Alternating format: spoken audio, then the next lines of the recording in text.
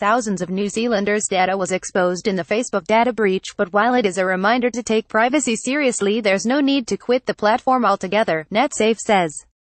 Facebook photo, 123RF Facebook today revealed it estimated nearly 64,000 New Zealanders were estimated to have had their data collected and used by Cambridge Analytica.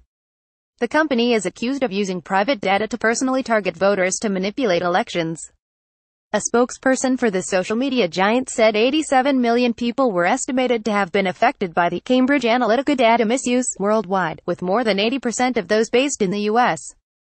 The data was apparently obtained via the Thesis Digital Life personality test on Facebook and pulled in information about users' friends liked without their explicit permission. For New Zealand, we estimate a total of 63,724 people may have been impacted. 10 are estimated to have downloaded the quiz app, with 63,714 friends possibly impacted, the company said. The spokesperson said that from Tuesday the company would begin showing users which apps they connected to at the top of their Facebook feed, and an easy way to delete them. As part of this, we will let people know if their data might have been accessed by Cambridge Analytica, the spokesperson said. We are dramatically reducing the information people can share with apps. We are shutting down other ways data was being shared through groups, events, pages, and search. The last month, Facebook acknowledged that personal information about millions of users wrongly ended up in the hands of Cambridge Analytica.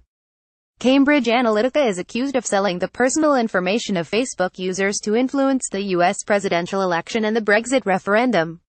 The British-based consultancy has denied wrongdoing. It says it engaged a university professor, in good faith, to collect Facebook data in a manner similar to how other third-party app developers have harvested personal information. In a statement last week, the company said it licensed data for no more than 30 million people from GSR, the company which developed the quiz app, as is clearly stated in our contract with the research company. Our contract with GSR stated that all data must be obtained legally, and this contract is now a matter of public record. We took legal action against GSR when we found out they had breached this contract. We are now undertaking an independent third-party audit to demonstrate that no GSR data remains in our systems, NetSafe Chief Executive Martin Cocker said he did not think Facebook users needed to shut down their accounts following the revelation. Mr. Cocker said the breach was a reminder for Facebook users to take their privacy settings seriously, but not necessarily to quit the social media platform. Facebook has responded to this breach by setting up a series of tools and improving their management of apps, and if anything, the breach has led to a safer Facebook in the future. Mr. Cocker said that, by and large, Facebook users were satisfied with the service they got for price they paid in terms of the data they shared with the platform. He said the issue was that the app was allowed to be so intrusive in the first place. I mean, absolutely, users probably allowed it, but most of them probably would not have realized what they were allowing, and that's the issue, that when we sign up to things that say, can I have permission to do something, that mostly we don't fully understand what that is that they are asking. Mr. Cocker said Facebook's major mistake was trusting one of the app's providers.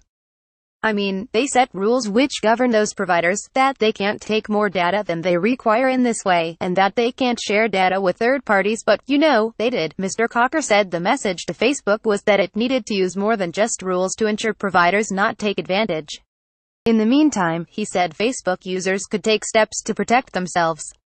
We've tended just to sign up and use it, but Facebook is pretty good. If you go into the privacy settings and the security settings on Facebook, they are kept pretty straightforward and the language is quite clear, and they explain what it means when you set things up in a particular way. It's just there is a lot of things to set and it is a little bit of a process, and most people don't want to invest the time.